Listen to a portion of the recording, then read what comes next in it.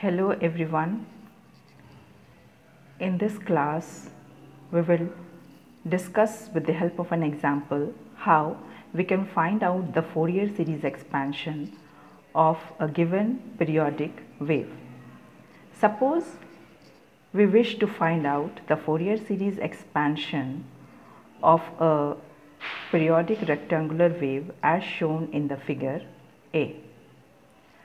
So we can solve this given example in either ways. First of all, we will find out the expression for the function ft of the given periodic wave for a period t.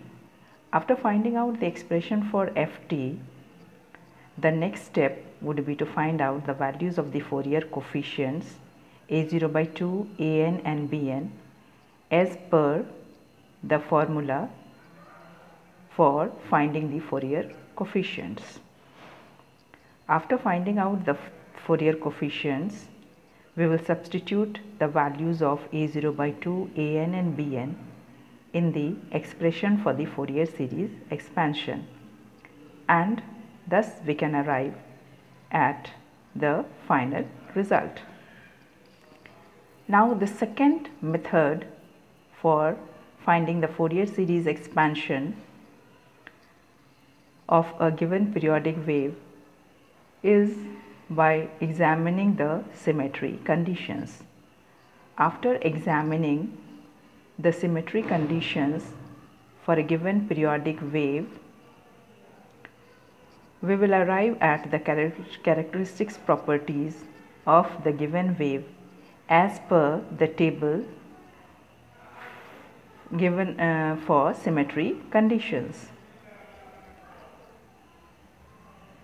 So once we know the characteristics property of that wave, we can easily figure out what coefficients will be present in its Fourier series and which coefficients will be missing in its Fourier series expansion. Thus, the Fourier coefficients which will not be present can easily be eliminated, and we need not find out the values of that coefficient, thereby saving our time and labor. The problem would be then to find out only the values of those coefficients which would be present in its Fourier series, and thereby we can find out the Fourier series expansion of any given wave. Now let us discuss the example which is shown here. We have taken an example in which we have to find out the Fourier series expansion of a periodic rectangular wave which is shown in the figure A. The first step, as we already told, would be to write the expression for the given waveform in one period, that is from the interval minus t by 2 to plus t by 2. From figure A, we find that the value of ft, the value of this function ft is 0 from minus t by 2 to minus t by 4. So we have written the value of ft is 0 from minus t by 2 to minus t by 4. We also find that the value of ft is a from minus t by 4 to plus t by 4, and again the value of ft is 0 from t by 4 to t by 2. So we have written the value of the function ft for one period, that is from minus t by 2 to plus t by 2.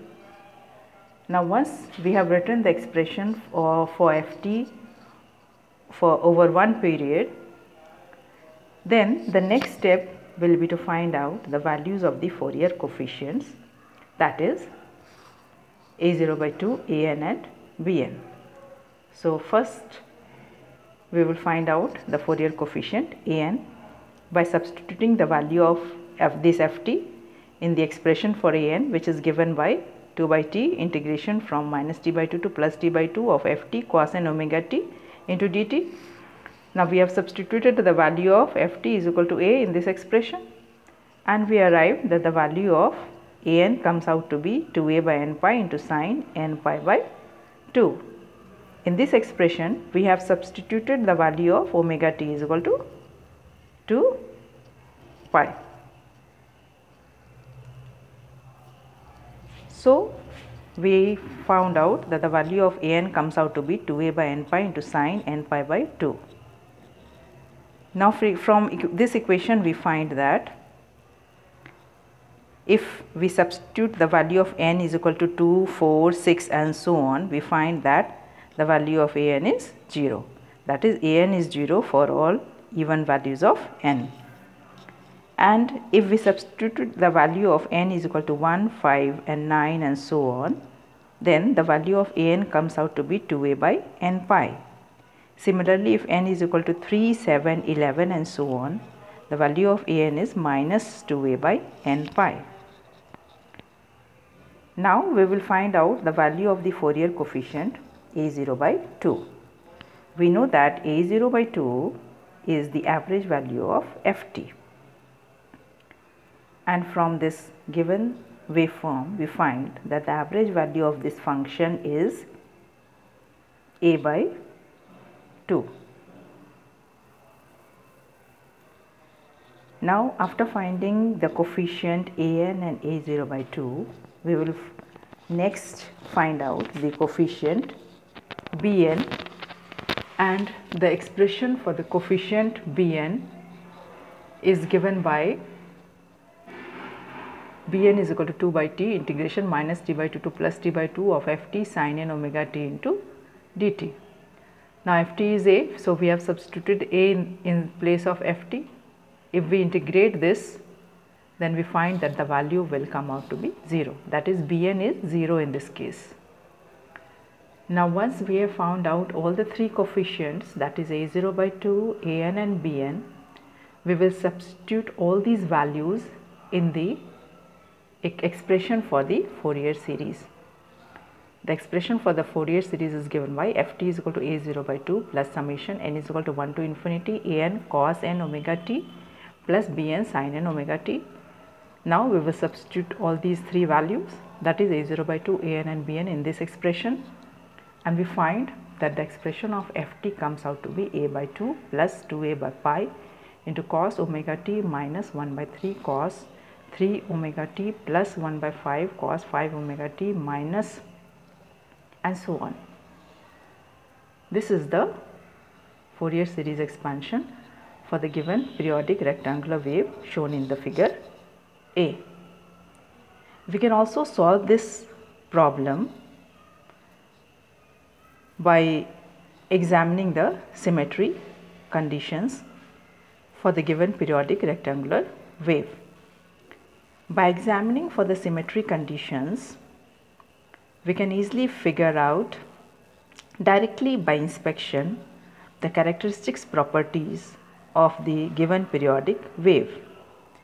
We can also know by inspection whether its Fourier series will contain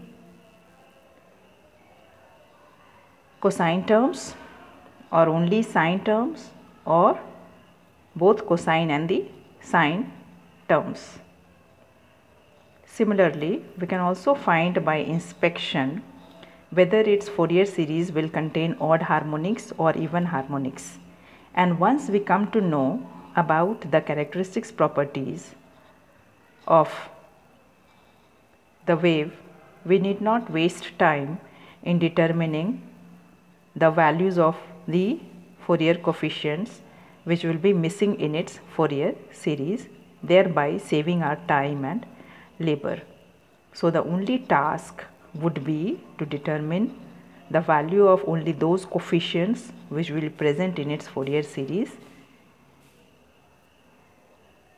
and in this way we can find out the Fourier series expansion for a given periodic wave easily by examining its symmetry conditions. Hope you understood both the methods on how to find out the Fourier series expansion for any given periodic wave.